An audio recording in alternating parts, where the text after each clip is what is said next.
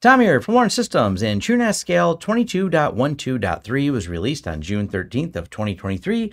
And of course, immediately I updated all of my systems. I had 4 of them specifically that I wanted to test before I roll this out to any production clients we have.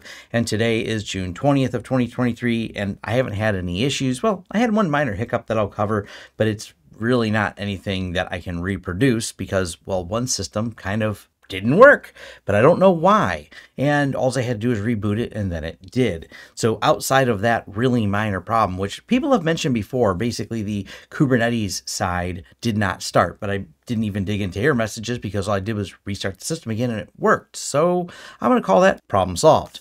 Moving on to the changelog itself, there are some significant changes they made. There's some very welcome new features. It's nice to see all this progress coming along. So let's jump right over to the changelog and talk about what changed and what some of those things that are being deprecated are, because I really want to talk about that because I was really confused, and I hopefully will not confuse any of you talking about this because I think it's a good move deprecating some of these features.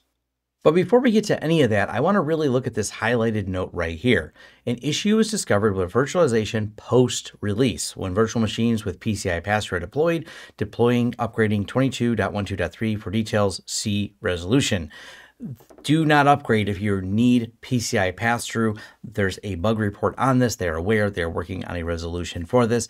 I'm not using PCI pass-through, so this did not affect me in any way in any of the systems that I upgraded, but just in case you have that use case, start there. Now let's actually scroll up and talk about what's new.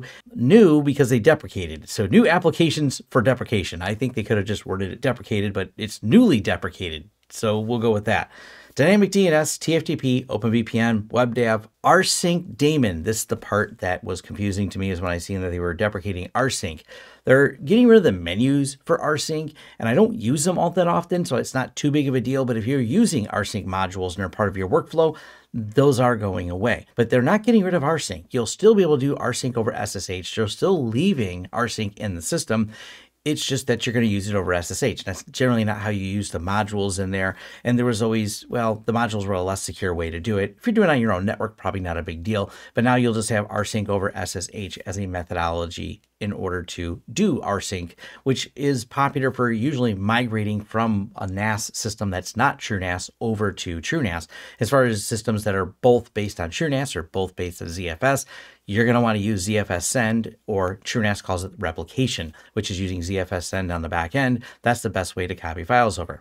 Now the S3 and MinIO, that wasn't too surprising. They were always a little bit behind when you're using it as a service, and the ideal way to do it is now with their application packages. Now, I don't use this too often. Anytime we've used S3 MinIO, we generally build it on a native Linux system, not bolted into the TrueNAS system, partly because it was an older version, but I'll have to explore it. Maybe at some point in the future, I'll dig into setting up that as one of the applications within there. But nonetheless, it's not making a lot of sense to keep it inside of TrueNAS when you can get a newer version, especially when there's a lot of updates and a lot of new features changing. Because by the way, check out MinIO. It's just a really cool product. Multi-channel capabilities added to the SMB configuration form. We'll talk about that in just a second here, but this is a long-awaited, and at some point Tom will do a video on in the future, where people who have pretty high-end systems and want to be able to utilize the SMB configuration in order to do multi-channel to get more performance, more speed, that's definitely very welcome. The other updates are more mundane. Latest kernel, that's great. Updated Samba to 4.17.8. Hey, that's good too. Now, one more thing I want to focus in here is this release fixes a bug with dataset encryption where it was possible to create an encrypted storage pool or dataset and unencrypted datasets within that pool or dataset. Beginning with 22.12.3, it is no longer possible to create an unencrypted dataset when the storage pool or dataset is created with encryption active.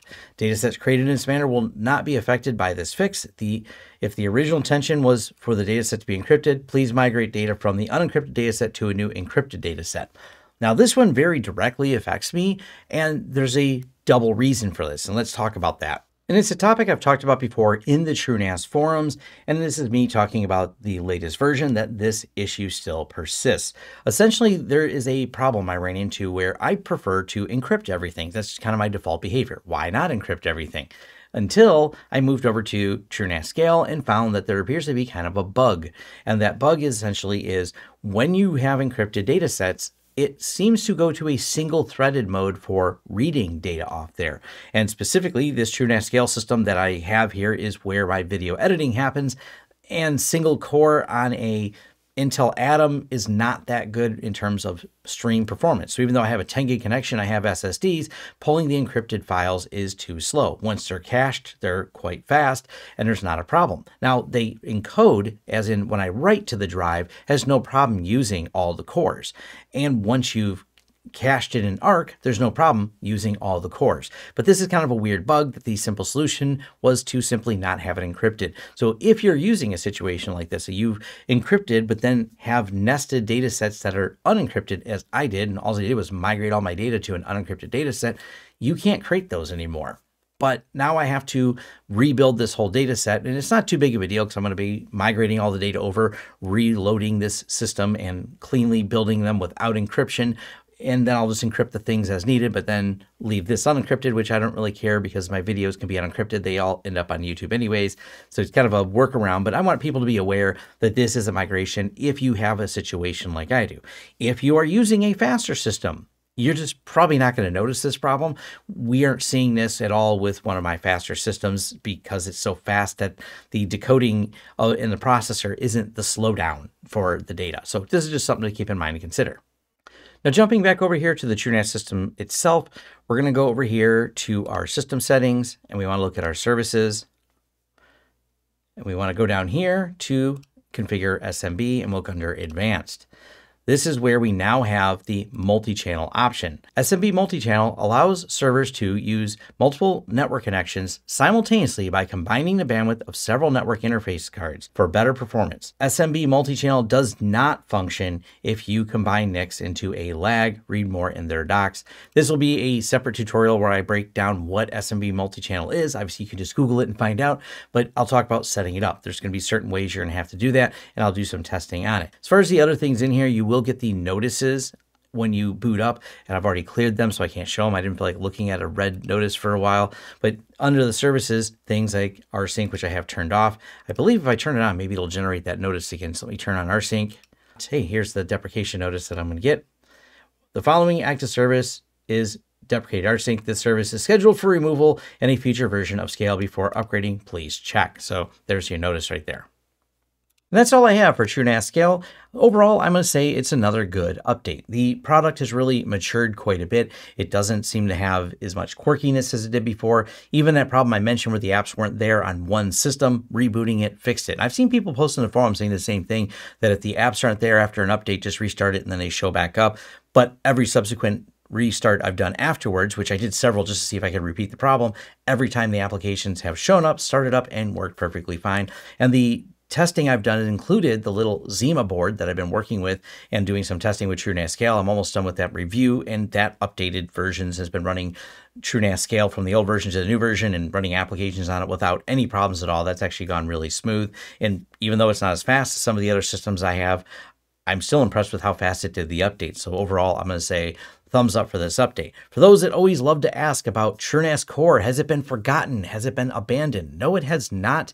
And there was a recent update to it. I just didn't do a video about it because there's not any significant changes in terms of like changes, like new features being added. There's just lots of bug fixes going on because they're not sunsetting it, but they're really stabilized it. It's not where there's a lot of focus on innovation like there is with the scale out system because they've already built a really solid, reliable, that we still support and sell platform, which is TrueNAS Core. That's still one of our go-to systems for a lot of high-end enterprise equipment we install, where we've built petabytes of servers with targets for VMs or other workloads, such as, especially a lot in the movie industry lately. So we still use a lot of TrueNAS Core because it's been proven and well depended upon. So I wouldn't say that product's going away anytime soon, but you're also not going to see brand new, hey, we added and bolted on Kubernetes to BSD or anything crazy, because that doesn't really work that way. That's not where that's going. Scale out is a little bit different application. So it's not dead, it's still going, and there's still plenty of good support out there for it. It's just a very stable and predictable environment, which means people aren't looking to rock the boat with a lot of innovation. As always, before you do an update, remember, RAID is not a backup. If you need a shirt to remind you of that, there's a swag store link down below. Like and subscribe if you want to see more content from the channel. Leave your comments and questions down below, or head over to my forums for a more in-depth discussion, and thanks.